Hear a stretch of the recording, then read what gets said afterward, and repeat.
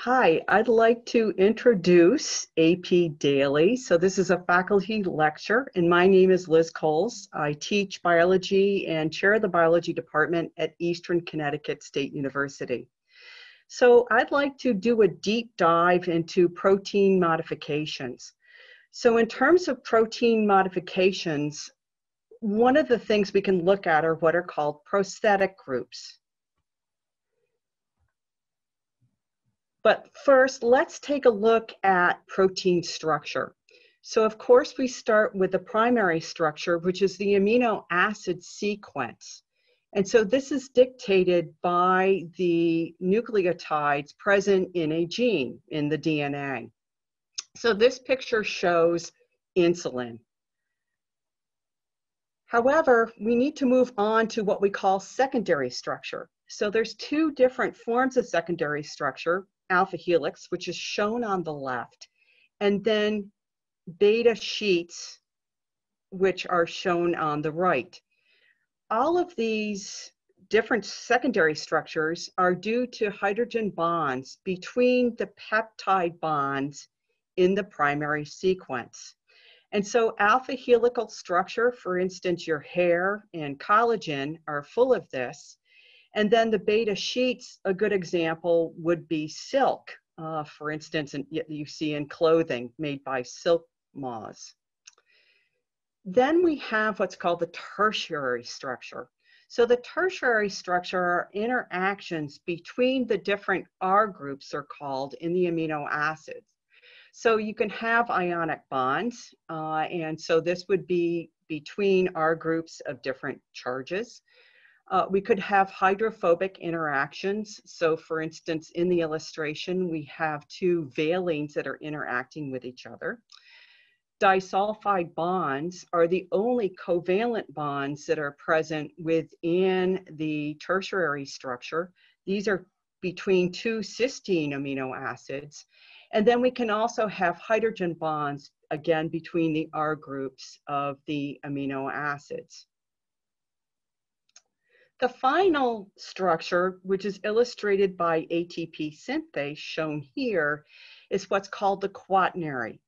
Now, for those of you who aren't familiar at looking at what are called these ribbon models, you will notice that the alpha helices look like spirals, and then the beta sheets, they're called, are indicated by arrows. So the quaternary structure is when there are different polypeptides that come together to form a functional unit. Obviously, ATP synthase is an excellent example of this. So what are these different prosthetic groups? What does this mean? So again, these are very difficult to remove from a protein. However, their presence is integral to protein or enzyme function. So the first two types of prosthetic groups we're not going to be covering in depth today, but they include what are called metallo or metal groups. And so for instance, there's an enzyme called tyrosinase. This enzyme catalyzes the first step in synthesizing the skin pigment melanin. It requires a copper ion to be functional. The flavoproteins use flavin nucleotides. These are synthesized from nucleotides as well as a vitamin, in this case called riboflavin. An example is succinate dehydrogenase, an enzyme that occurs in the citric acid cycle and is bound to the inner mitochondrial membrane. The last floor, the glycoproteins, the lipoproteins, the phosphoproteins, and the hemoproteins we'll be exploring in a bit more depth. And I've given examples on this slide to kind of illustrate how many different proteins are actually contain prosthetic groups. So the first one we'll explore is heme. This one most people know from obviously the molecule hemoglobin. What we have is what's called a protoporphyrin ring. And in the middle of this ring structure, which is planar in its configuration, is an iron ion. So it could be ferrous, it could be ferric, depending upon the function of the particular molecule. And again, so the iron might have two different forms, ferric or ferrous. The functional side groups coming off can vary. So this shows heme B, but the other types of hemes will have different functional groups, which are at the sides of this molecule. Now, what's very interesting is that the heme is structurally related to chlorophyll and a vitamin B12. So I encourage you to look at chlorophyll and vitamin B12, realizing these are built from very similar structures. So cytochrome C uses heme. And so remember from what I told you, you can see that cytochrome C is a fairly simple protein, again, a single polypeptide, which has got several alpha helices in it, and the heme is in the middle. So the function of cytochrome C is highly conserved in all organisms that have an electron transport chain. In fact, it was probably one of the first proteins ever sequenced. Where we see it located is on the inner mitochondrial membrane, at least within eukaryotes. So you can see that it's off to the right of the electron transport chain and shuttles electrons from complex 3 to complex 4. And so because the iron, remember, can switch between ferrous to ferric, we can easily move electrons using that iron ion that's in the middle of the heme molecule. Now, what's interesting is cytochrome C is the first protein that's shed during apoptosis, which again is programmed cell death. So its release indicates the cell is probably going to die. Most everybody's familiar with hemoglobin, which is the oxygen carrying molecule within our bodies. So hemoglobin is located in the erythrocytes, the red blood cells, and it's tasked with carrying oxygen. It's constructed from 4 globin proteins. So again, you can see the spiral shapes indicating that there's lots of alpha helices within the 4 different globin proteins. And there's a heme group associated with each one of these globin chains. And so the heme carries oxygen. Now you'll notice that the iron needs to be in the ferrous state in order for hemoglobin to be able to carry oxygen. And it's actually the heme itself that carries the oxygen molecule from your lungs to the rest of your body. Catalase. Now, catalase is an enzyme. So in this case, we have that prosthetic group, the heme, which is necessary for catalase to be able to form its function. You will notice that its overall structure looks a lot like hemoglobin. And so there are 4 different polypeptides, and you'll notice that there's a lot of beta and alpha helice structures within this. Each one of these peptides contains a heme group. So remember, catalase is a very important enzyme. It turns out peroxides, like hydrogen peroxide, are extremely damaging to your tissues. Peroxides damage specifically the cell membranes.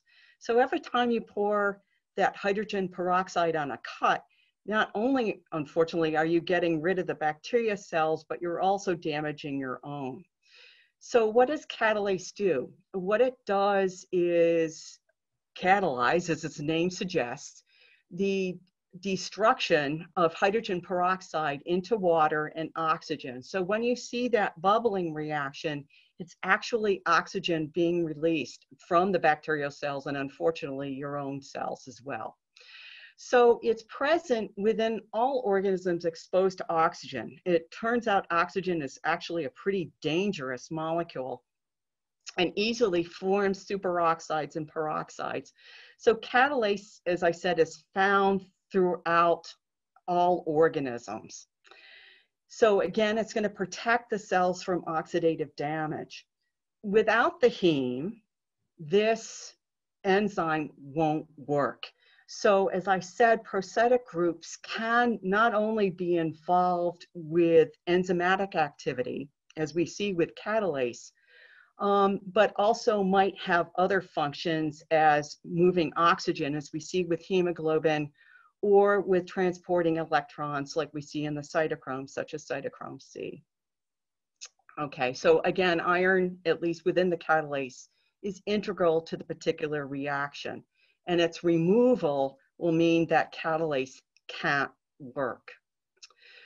So the next type of prosthetic group we need to explore are called phosphate groups. So phosphate, remember, is highly negatively charged. So on the upper left, we can see two different enzymes, a kinase and a phosphatase. So a kinase uses ATP and puts a phosphate group onto a protein. The phosphatase, as its name suggests, removes that phosphate group, returning the protein to its original structure.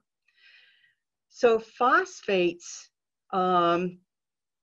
are very important, as we'll see as we go through some of the functions about how this works. And I will use a particular enzyme to illustrate this. So again, kinases add the phosphate. So anytime you see the word kinase, go, okay, this enzyme is going to phosphorylate something. A phosphatase, again, removes the phosphate groups. So at the bottom, you can see the 3 different amino acids which can become phosphorylated. Those are serine, threonine, and tyrosine. The yellow arrows indicate the location of where a phosphate group can be attached. All right, so where does this occur? Where do we find phosphate groups? Well, I want to give an example of an enzyme called glycogen synthase. This enzyme doesn't unfortunately have a very creative name, but a very descriptive one. Remember, glycogen is a polymer of a lot of different glucose residues. In humans, we store glycogen in 2 places, in muscle, the skeletal muscle, as well as the liver. So it's a very massive structure of glucose residues. So glycogen can be used for energy because it stores glucose, and your body does need glucose to operate. So what does this enzyme catalyze? So in this case, it catalyzes a reaction where it's linking UDP glucose. It turns out sugars can't be added to anything without first being having a nucleotide attached to them. So this glycogen synthase adds UDP glucose onto glycogen, increasing the size of the glycogen by 1 glucose molecule and releasing UDP. All right, so how does phosphate work with this? All right, so glycogen synthase has 2 different forms, the active form and the inactive form. So the middle of this diagram shows the 2 different forms of glycogen synthase. So you'll notice the active form has no phosphates on it, where the inactive form has 3 phosphates attached. So you can think about phosphate as being the off switch. So if glycogen has phosphate groups on it, it doesn't work. All right, so the enzyme that puts on the phosphates to turn glycogen synthase off, actually there's 2, casein kinase, which in turn phosphorylates glycogen synthase kinase, which then puts on the phosphate. So this is why it requires 2 ATP, 1 to turn on casein kinase, and the 3 then to phosphorylate glycogen synthase. This is turned off in the presence of insulin, which makes sense because if insulin is present, the body should be making glycogen, because remember, insulin indicates there's a lot of glucose around. So how do you turn glycogen synthase back on? That's using an enzyme called phosphoprotein phosphatase. So again, a phosphatase removes phosphate groups. And so in this case, you're using hydrolysis, remember, which is to break off the phosphates using water. It turns out that this phosphatase is increased by insulin as well as glucose, which makes sense because you want to store glucose in the form of glycogen. However, it's turned off by glucagon and epinephrine. So later on, in another unit, we'll be looking at communication, cell communication, and just remember those hormones work to communicate the outside influences on cells. The next, in this case, prosthetic group, we need to look at our carbohydrates. And so in terms of cells, we see often carbohydrate chains both on lipids and proteins, but let's talk about the protein side. So in this diagram of a cell membrane, we can see carbohydrates attached to proteins that are embedded within the cell membrane. And so these carbohydrates are very important in, for instance, determining self. In other words, what makes you you, oftentimes will be dictated by these different carbohydrate chains. So types of glycoproteins. Well, the first type are where we might have a peptide with different linkages on them. So there are a lot of different types of sugars. So in this diagram with the glycoproteins, we can see that we have what are called N-linked and O-linked carbohydrates. So the N-linked are linked to asparagine residues. And so these might contain sugars like N-acetylglucosamine and mannose. Or we can have sugars that are linked to threonine or serine residues, again, which will have sugars that are different than the ones that are the N-linked ones. But then there are some extremely large proteins that are present outside the cell. These are huge. And unfortunately, this illustration doesn't have the long chains of carbohydrates that could be present. These are called proteoglycans. And so some of these names you may have heard before, like heparin sulfate and chondroitin sulfate. Proteoglycans are very important, for instance, in allowing your joints to move. They're really slippery. And so you might see some of these come up in medications for joint health, for instance. And so they're they're made from a polypeptide chain with long chains of these carbohydrates attached to them in repeating units. So let's look at heparin sulfate, for example. So in heparin sulfate, we have repeating residues of glucuronic acid and glucosamine alternating. Unfortunately, one of the things that's been in the news a lot recently is COVID-19. This virus has glycoproteins that are called spikes. And so a lot of the pharmaceutical companies are very interested in this because glycoproteins elicit a strong immune response. So some of the manufacturers of the vaccines are looking at these glycoproteins and whether or not we can make vaccines to protect against these spike proteins to prevent the virus from binding to our own cells. All right, so just keep in mind that glycoproteins, as you can see, aren't just found in eukaryotic or prokaryotic organisms. They're also found in viruses. One of the other things that carbohydrates can do is to help transport proteins. So one of them is called mannose-6-phosphate, which is the structure shown on the left. So it's a sugar with a phosphate residue on it. What's the big deal? Well, it turns out all of the enzymes that are going to be targeted for the lysosome are tagged. In other words, they have a mannose-6-phosphate attached to them. And so if the enzymes are lacking this tag, they will not get sorted into the lysosome. So how does this work? So at the top part of the diagram, you can see that there are these mannose-6-phosphate receptors that are present in the Golgi complex. These bind to the newly synthesized lysosomal enzymes and then will bind to the mannose-6-phosphate tag. And then it can be moved into a transport vesicle where it can be sorted into a lysosome.